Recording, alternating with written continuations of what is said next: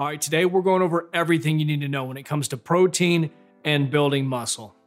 Let's get after it. Good, better, closer, perfect. Now, I've given general recommendations in the past, like make sure you're making protein the priority when you're planning out your macros, but if you're anything like me, you're never satisfied. You're always trying to push that upper limit. So when you're trying to figure out your protein intake, you're immediately faced with a shitload of questions. Like, what's the max amount of protein I can utilize per meal? Once I figure out that limit, is there a way to biohack my body to push it even higher with the use of something like digestive enzymes, or does it vary from protein source to protein source? Obviously, the source of protein matters, so does the subsequent amino acid profile, but is there a way to stack the deck in our favor? That way we can put on even more muscle, say supplementing with leucine? Fuck if I know. So we're gonna go on a little journey today to figure out the exact answer to all these questions. First, by seeing what everybody else is saying. That way we can make sure we're adding to the conversation. Then we'll check out the research to see if that guides us. And then finally, lean into my personal favorite, trial and error, to see if it actually bears out in the real world. So let's first start out by seeing what these other assholes are saying. Why do you think he's gonna take off his shirt and flex for a protein video? It's a real low-cut wife beater. So I think Little Jeff was onto something when he talked about using lean body mass as opposed to just regular body mass to calculate the grams per pound you should take in per day. Problem is, you're relying on people to know exactly how fat they really are. In my experience, no clue. In my experience, you ask somebody with a dad bod, they're gonna say, I'm about 12%, not as lean as I like to be. And then if you ask somebody who's one Happy Meal away from being on my 600-pound life, they're gonna say, you know, it's really gotten away from me. I'm probably about 20%. So as much as I like the idea, I still think it's going to be wildly inaccurate if you're relying on people not to lie to themselves so they don't feel so bad about the size of their muffin top. And that Andrew guy that was on Joe Rogan's podcast brought up a study that shows people might have an easier time ingesting protein in the morning versus the evening, but that just becomes another question to add to our long list of fucking questions. So let's get to the research. God, this is boring. It'd be so easy to liven these studies up. If I was one of these scientists, I would do everything exactly the same, but I'd feed one guy a shit sandwich for every single meal and record the findings.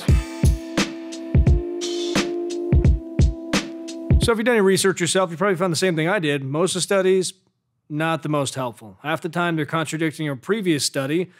Another time they're just throwing up their hands like, we have no idea. Other times they use elderly women. Really? But I gathered enough of it, so we can definitely gain some insight, hopefully. Now, as much as I love digging through the weeds all day, I realized I was just feeding my own confirmation bias, but let me share that with you anyways. To the person that says you can only absorb 20, 25 grams per meal and there's no reason to eat more than that, I mean, if you want to keep that belief and keep swimming in that medium shirt of yours, by all means, go for it. But if you're open to admitting you're an asshole, you might want to check out this study that shows that age, body mass, as well as other things matter, and it could be upwards of 0.275 grams per pound of body mass per meal, which means a 200-pound man, you're getting it in 53, 54 grams of protein in a single meal. No fucking way. This study shows BCAAs do nothing, but I'm still gonna hold out hope. Like the high school version of myself, holding out hope for the girl I was best friends with to suddenly realize she doesn't want to be just best friends, she actually loves me and wants to plow. This one talks about the anabolic window, and guess what? It's a thing. And there's really nothing special here, nothing you haven't heard before. Take 20 to 40 grams pre and post-workout. But what it does say is if you're gonna err on one side, err on the side of taking too much, because there's little to no detriment in doing that. So to me, that's an open invitation to taking way too much. Thank you. Here's the thing. As much as I wanted to end today's video giving a bunch of ironclad numbers that everybody can follow and easily get results, it's just not that simple. And the truth is, no one's coming for you. So if you're serious about making a transformation, then you got to take ownership and start treating your body like a damn science experiment and seeing what actually works for you. But I can give you some fundamental things to follow. First, make sure you're always using the principle of highest and best.